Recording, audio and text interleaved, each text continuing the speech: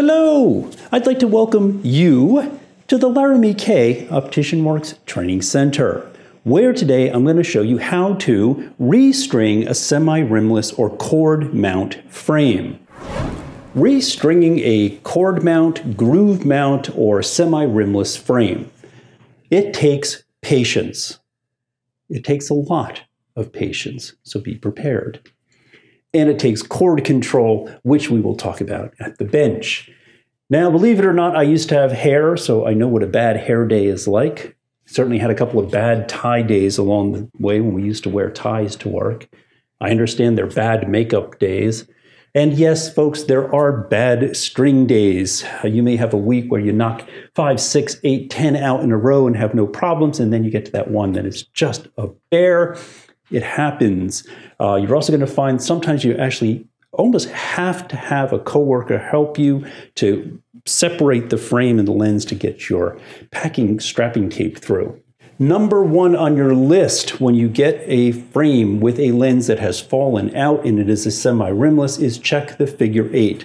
The liner that runs along the top of the frame and holds the lens in place at the top. It's cord at the bottom, it's a tongue at the top.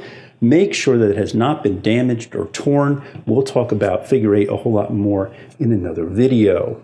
Speaking of which, number 2, simply make sure you know what you have. There are 1,000 versions of semi-rimless frame and lens mounts.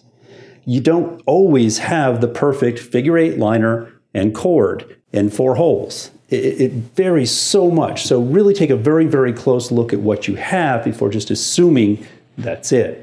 A lot of this comes down to using the right diameter, cord, and or figure 8 to get the job done.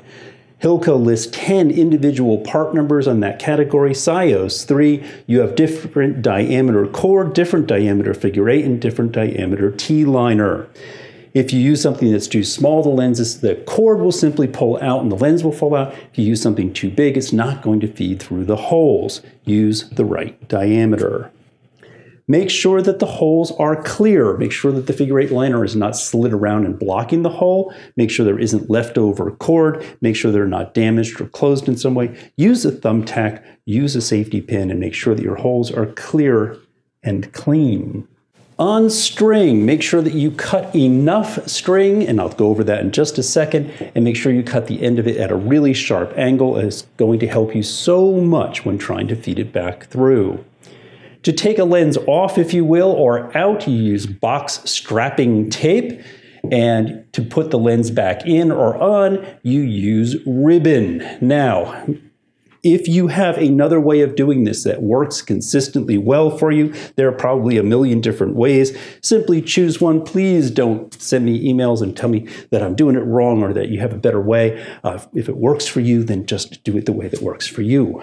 Safety bevel, yes, if you have that lens out and it is chipped, it's coarse at the edge, it has a real sharp front edge on it, by all means, hit the handstone, take that down, smooth it out. Chips, you could almost eliminate them with a little bit of time. Can you groove a lens that has a groove that is missing or shallow? Not really anymore. I mean, yeah, you could. There may be a whole separate video. It would require the edger and patterns, and no, you really can't. When you are pulling that cord back over, I'll mention this again at the bench, always do it from the front. It's the natural curve of the lens that's going to help that cord fall in place. You know that I love to say stuff.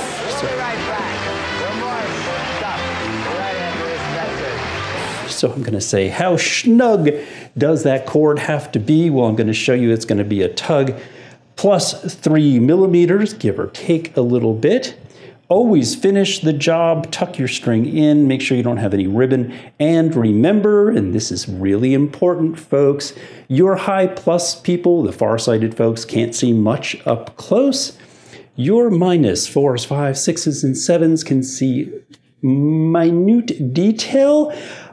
They will pick out that little bit of leftover ribbon and at the edge of the lens in the heartbeat, so make sure you're really careful with those.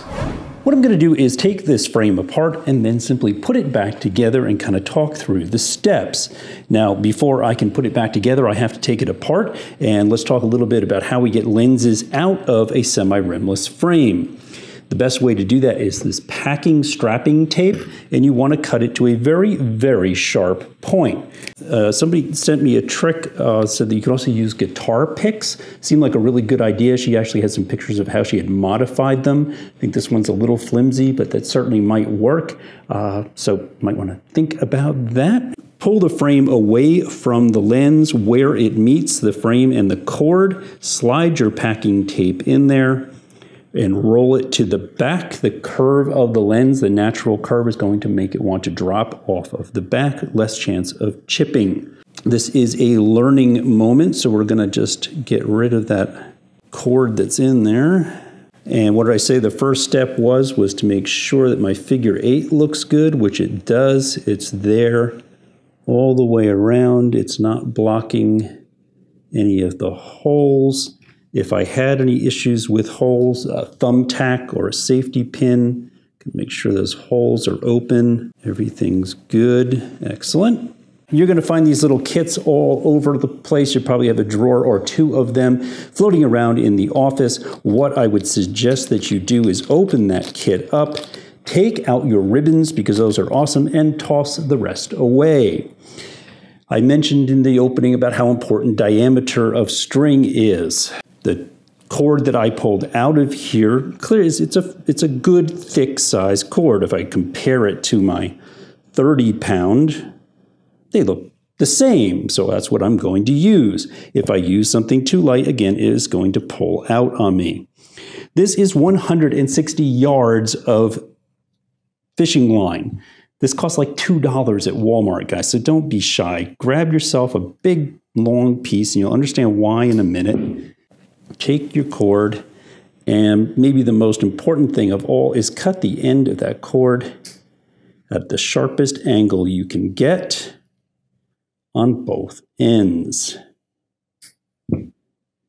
And you'll find plenty of places where people insist that you absolutely, positively must do the nasal or the temporal first.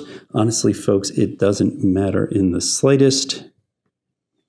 Feed through enough that it would meet the figure 8 on the other side. Feed it through the lower hole. And you know what? Let's hop over to the whiteboard for just a minute and talk about direction and tidying things up.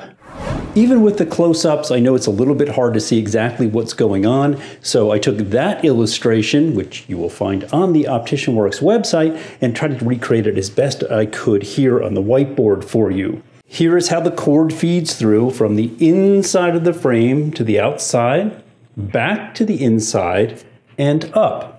If you have a very traditional figure 8 liner, the piece that slides into the groove that is actually part of the frame, then you have to be very careful that your cord, as it comes up, doesn't reach past the end of the figure 8. If it does, it has no place to go and it will stick out. If you have too much figure 8, if the figure 8 comes down too close to the hole, you need to slide the figure 8 out, trim it a little bit, push it back, make sure you're even and have enough left on this side so that you have enough cord that it's not going to pull out on you and that you have enough space to trim it and leave a gap between the two.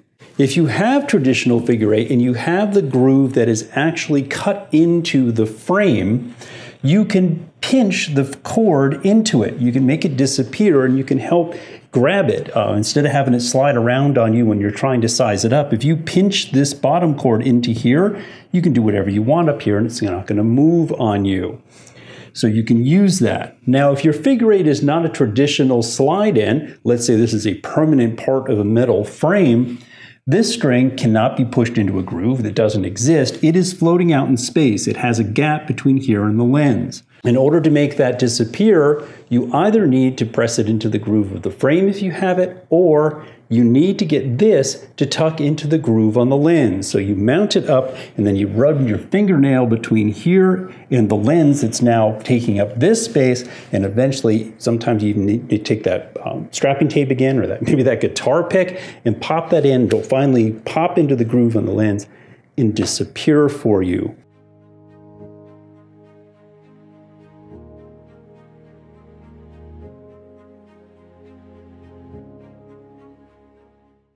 All right, picking up right where we left off, I've got this string pulled through my one side. I've got it through the hole, up and out, heading towards my nasal side.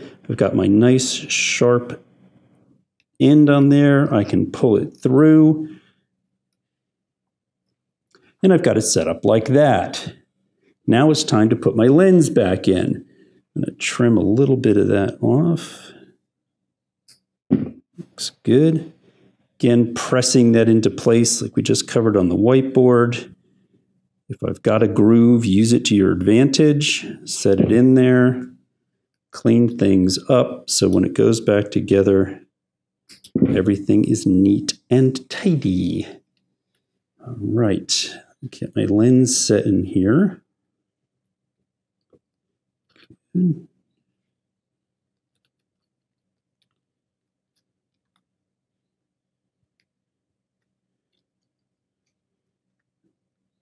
And here is where the extra string comes in handy. Give yourself a good grip, pull this tight, and tug it a few times. This fishing line is incredibly strong. Don't be scared. Pull your lens back out. That groove, that mark, that turn in here is your mark to pull that through. A small frame, 2 millimeters, a big frame, 3 or 4. That's enough to get you that snugness that you need. Again, use my groove to my advantage. Get it set in there. Pull it through the other side.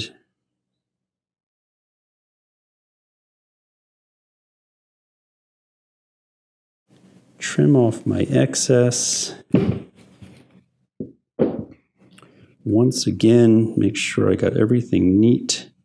I'm not hitting my figure 8. I don't have anything pointed up and out on this. Squeeze that down into the groove.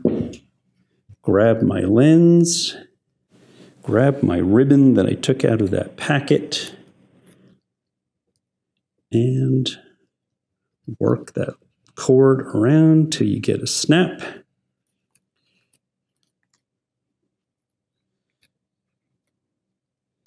Pull that cord through, tuck that string in, and we've got ourselves a lens back in a frame. Thank you so much for watching. If you're watching me on YouTube, hit that subscribe button down there in the corner. If you're watching me on Facebook, please hit that like button. It does help us out. And make sure that every one of those lenses that you're putting back in the semi-rimless frame comes from Laramy-K. I will see you again next week. Together again. And scratch my mustache.